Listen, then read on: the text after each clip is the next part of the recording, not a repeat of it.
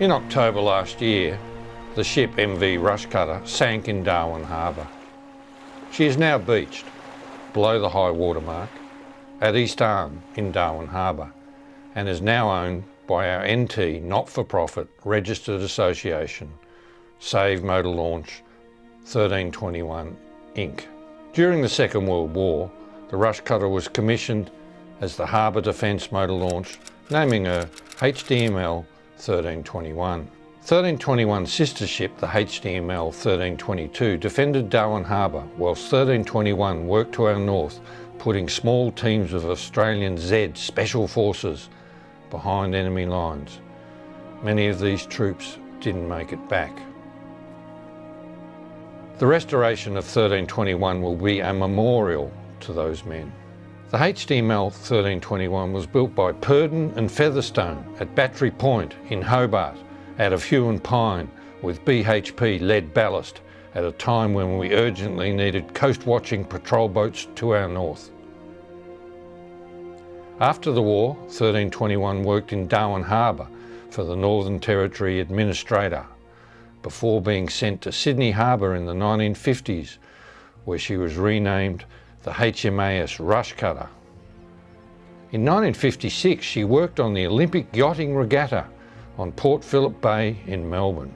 She was decommissioned from the Navy in 1971 and had many lives before finally making her way back up north, where she was a cruise boat out of Nhulunbuy in East Arnhem before returning to Darwin Harbour in 2016. We are the Pearl Harbour of Australia, and Darwin is the Navy patrol boat capital of Australia, and 1321 is at the heart of our military history.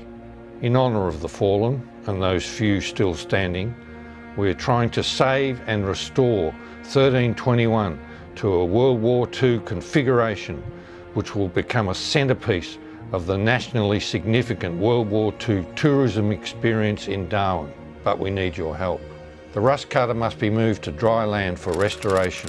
The US Marines are helping to remove the lead ballast to make it easier to lift, but we desperately need to hire a very large crane and truck to move her to the Pasparley shipping yard for restoration.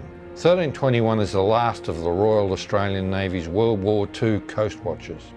The 1321 is an extremely important part of Australia's maritime and military history, and she can be saved, but we're going to need your help.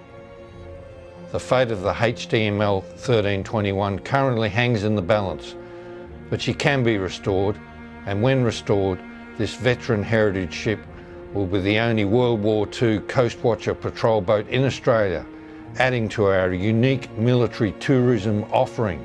But we need your help. For information, go to our GoFundMe site or www.ship1321.com. Written, narrated and authorised by Robert Welfare, Chairperson, Save Motor Launch 1321 Inc. and ship's agent for the vessel.